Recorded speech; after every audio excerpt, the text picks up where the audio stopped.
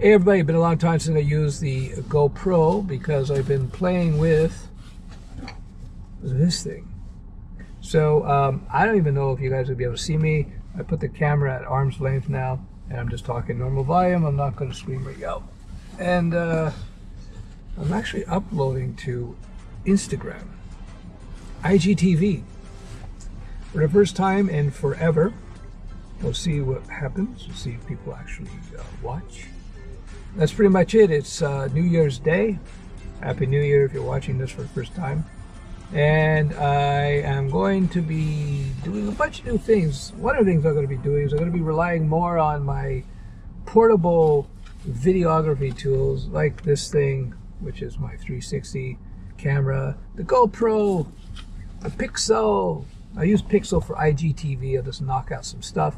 Also got a new plan for my Twitter work. In the Twitter work, I'm going to be writing out my thoughts in terms of what my new vlogs are going to be about in text format on Twitter, because I think people just prefer the quick hits on Twitter. I did a bunch of just quick little text tweets, and I got a pretty good response, better response than I have when I just cross-post a YouTube video to the platform.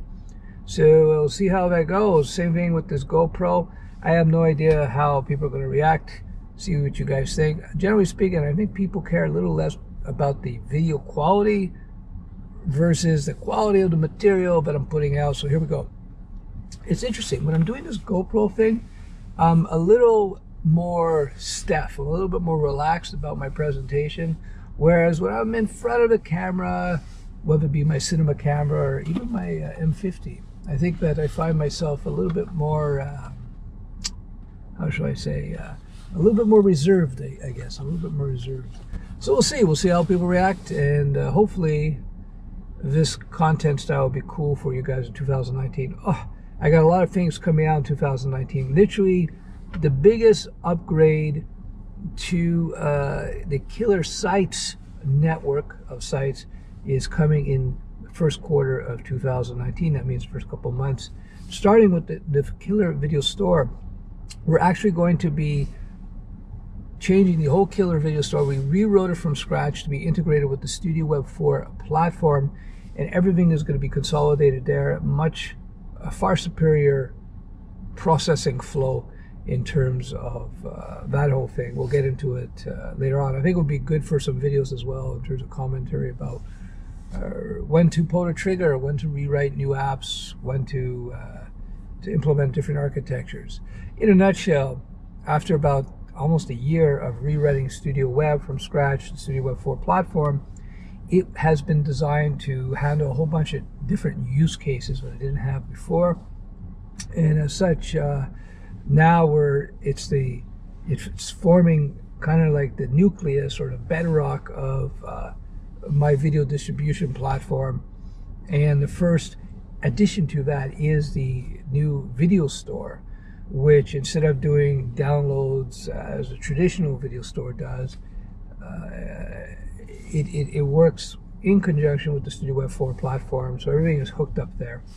It just makes for a much more seamless purchasing process, and frankly for me it just makes my life easier in terms of managing the sales and managing the flow of students into the system. Because now that everybody's going to be automatically mounted within Studio Web 4, we have all kinds of measurement tools built into it that just makes the whole process easy for me and for our management on the back end. But it's also easy for students as well, and better for students because you're going to be able to leverage the Studio Web 4 features in all the courses that I put out. Finally, in 2019, we're going to be putting out some new courses, some new stuff, which I think people will like. All right, that's it for now. Bye-bye. Oh, yeah. Nerded it up. Cold winter. Hardly my favorite time of the year. So I'm recording this with the GoPro Hero 7. I'm just walking over to get a quick bagel breakfast and coffee. Then heading over to the old friend's house.